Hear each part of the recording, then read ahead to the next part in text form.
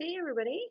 I decided to do a video this week. I had read that directive before and thought maybe it was an old directive, and I don't particularly like doing videos, but actually it kind of is a load off to be able to, not write out everything and make sure all of your grammar is perfect. And I do like the communication aspect of it, the aspect of it where we get to interact with each other a little bit more than we do when we're just writing back and forth to each other. So I decided to do a video. This week we read The Wrong Grave by, oh my gosh, of course I don't remember her name. Kelly Link, that's what I thought.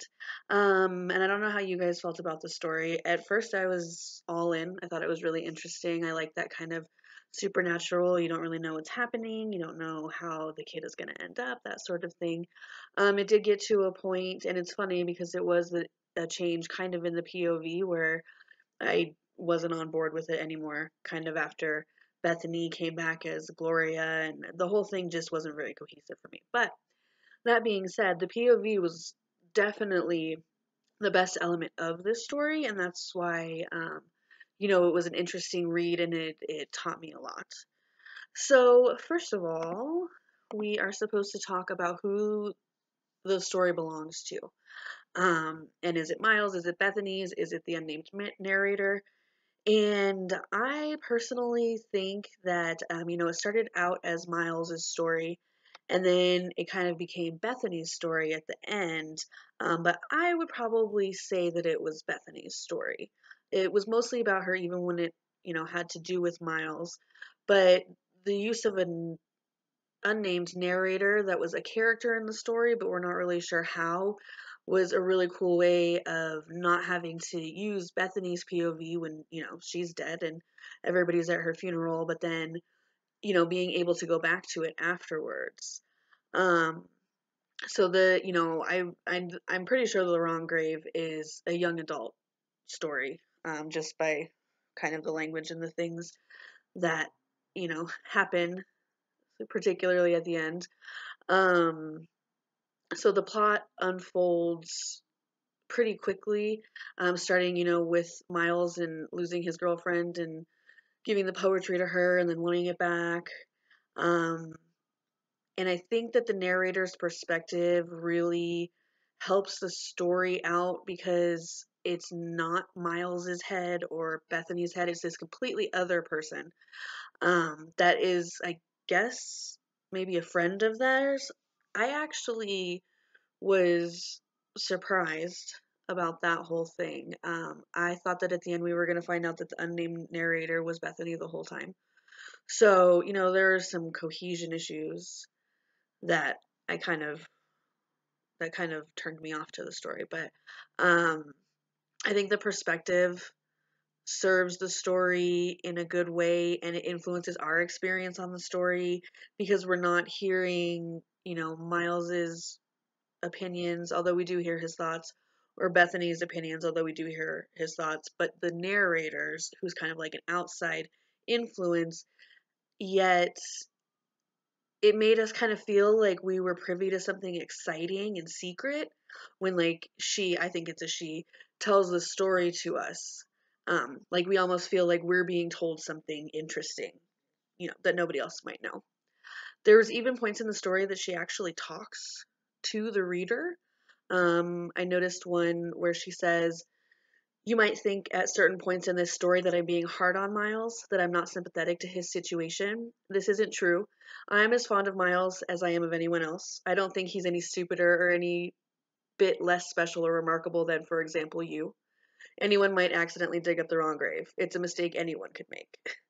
So, of course, it's kind of tongue in the cheek making fun of Miles, but it's also interesting because it happens often where she actually speaks to you as a person or a reader, which again helps with the perspective and the influence that she has on us when we're reading because we feel like we're part of the story too.